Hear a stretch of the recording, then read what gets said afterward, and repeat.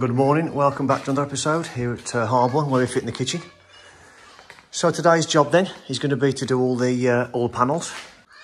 We're blue this side and we're grey this side. So grey panels here and here where the American fridge is going. American fridge freezer, sorry. And the panel on the end there. There's a panel on the end of that one, which is the end of the coat cupboard. And there'll be a panel on the end of this one, which is the boiler cupboard. I've got to construct a top here for the dishwasher, which we've got in there. And there'll be a blue base end panel there as well to finish that off. That's where the dishwasher will go. So what I'll do is I'll go through as I go. I'll talk about how I'm going to do my scribes. And then we'll see how much we get done today. Let's get on with it then. Okay, so we'll do this one first. I'll measure from the floor to the top, and that's 21.30. And then what I've looked at, because I want to run the pelmet, always get them mixed up, cornice and pelmet, always pelmet on the top of there into the side of it. There's my pelmet there, 35mm thick, because I've put it flat on the top and sticking down in its entirety on the bottom of the wall cupboards. So I'm going to come 5mm above, so I'm going 40mm above the top of that, and then I'll run that into it. Just looks tidier. Top box comes out flush with this anyway, so I can just run it all the way across. Only slight downside is there's going to be a join, but it is what it is. I'll get on with these. All I'm going to do first is I'm going to cut the height of this off first. Then what I'll do is I'll put my panel against the wall.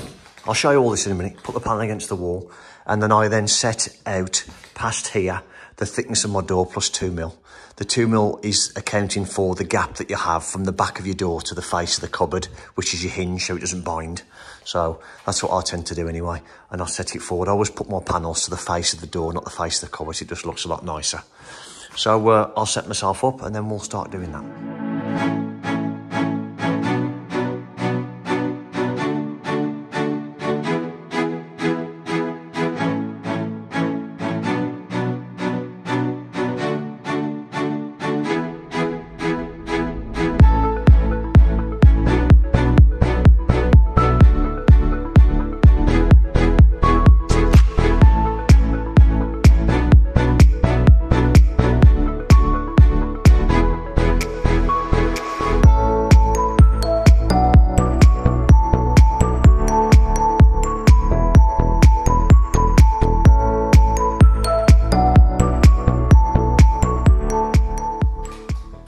So I've cut the panel to length first, or to length to height.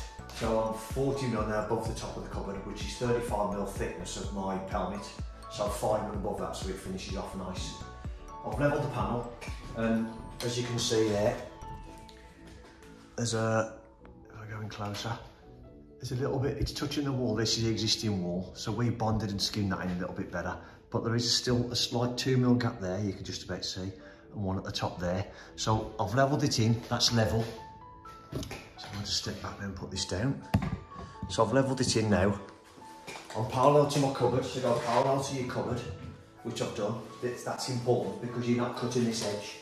Make sure this is parallel to that one. So at the minute I'm 45mm sticking past. Now if you remember I talked about the door thickness, mine are 20mm. I want a 2mm further than that, so I want 22mm. So I tend to get my little combination square, set that to 22mm. And then what I do is, I look at what I've got there, in this case 45mm. So that's 23mm. So I'll set my scribe up now, and I'll scribe against the wall 23mm. So when I cut it and push it in against the wall, I'll lose the gaps won't be there anymore because I scribed it in. And I'll still be 22mm away from this door, the frame of the cupboard. So I should do that now. You can watch me do that. I'll turn the music back on, and then we'll carry on. Let's get my scribe, which is I've got a trend scribe tool, and I'll talk to that with you. Okay, so what I'm going to do now is I'm going to use my scribing tool. Now I'm not had this long. It's called Easy Scribe, made by Trend. It comes with this little case, and it's got you won't be able to see it really well, but just there is a lead, a flat lead, which you can change interchangeable. And in the kit as well, I bought it. There's I think another 3 leads in there. So all you do with this is you set from the blade to the, as you look at it, to the right hand side of this flat blade, so that's your full thickness then. And then you just turn that wheel there to open this jaw up to set your distance, and then you sit this flat on your floor then and run it down the wall. And then that gives you strong. I always used to use a block of wood. I used to cut a block of wood that I wanted, 23 mil, just cut one on the saw quick and then run my pencil against it, but this just seems more efficient, so I thought I'd give it a go. First time using it, hence it's quite clean. But I bought this probably about 2 months ago. I haven't had a chance to use it yet, but so I'll give it a go, see how it goes.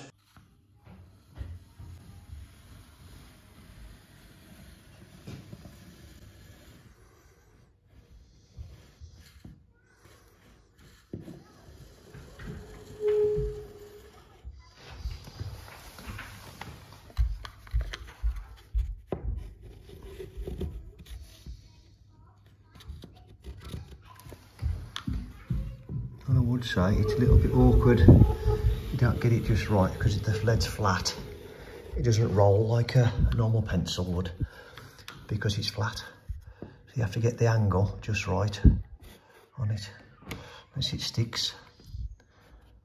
So it's not as quick, but it certainly seems pretty accurate.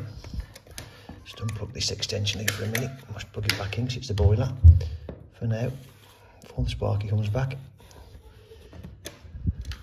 So that's it. I'll join that up now because I can't get in because of the plug. But put that back in before I forget. Oh. So there we are. That line will mimic the what is the wall, and then we'll lose that gap then. And when we push it in, we'll still have 22 mil remained in there because that's been scrubbed at 23 mil, and that's 45. So there we go. Push that in. See how we fit.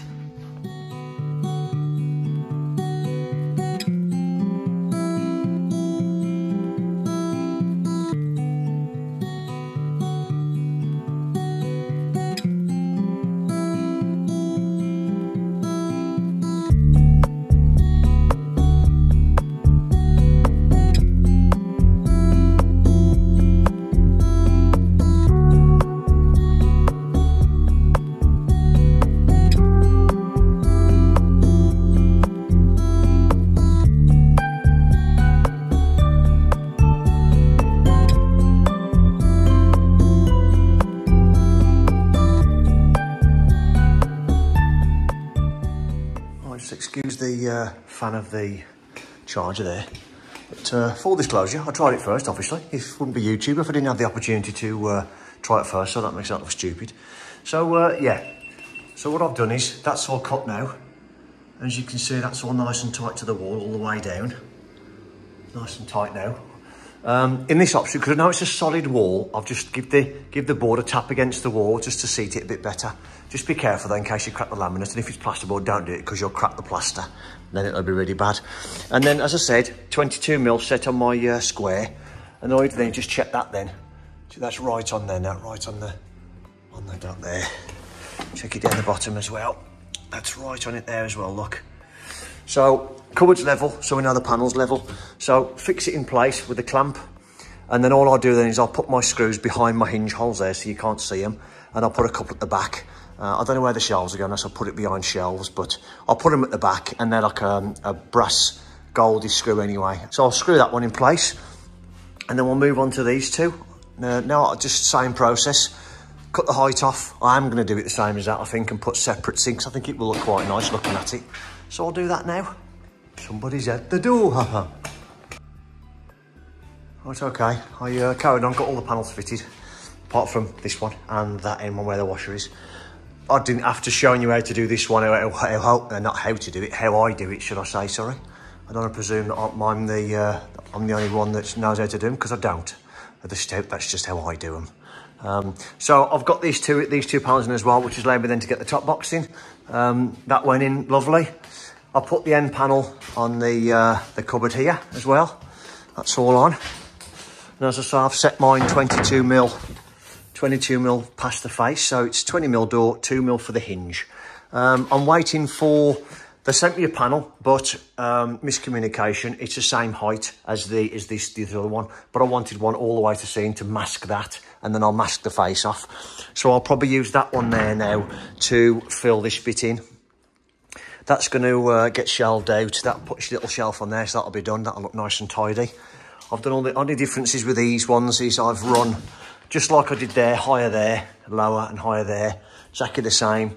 Up the top there, 40mm, drop them two below, and then 40mm. Only difference then is, because I've got the cornice is going vertical rather than horizontal or flat, whatever you want to call it. It's 60mm, so that's 65mm, that distance there. So when I butt it against that, it'll leave like a 5mm sort of shadow gap there. So that's the only difference. Same across here, 65mm lower. Just dropped it at the top there. So yeah, that's done. What I'll do now is I'm going to put this this big panel on. This is the worrying one now, because you've only got one shot with this one. And it's a couple of £100 panel. So here we go. Let's have a look at this one. Hello, good morning. We've gone to the next day now. I didn't film much yesterday because, as I said to you, I was only putting these panels on. And when I showed you how to do, or how I do this one, it's all much of a muchness. The only thing I did do extra to that is I cut these scribes to height, because Chase had already cut them to width for me. That's to height. And then I set this. What Chase also did for me is I've got a panel for the dishwasher, above the dishwasher, and obviously decorative end panel for that. So the only thing to remember, if you do put anything above your dishwasher like I have, is when you use the template for your appliance door, is you drop your door down 18mm, like that, because your dishwasher will be 18mm lower. Because normally what you do is you set your dishwasher to underside of your worktop, and then that's what the appliance jig's for. But I've got to alter mine for that.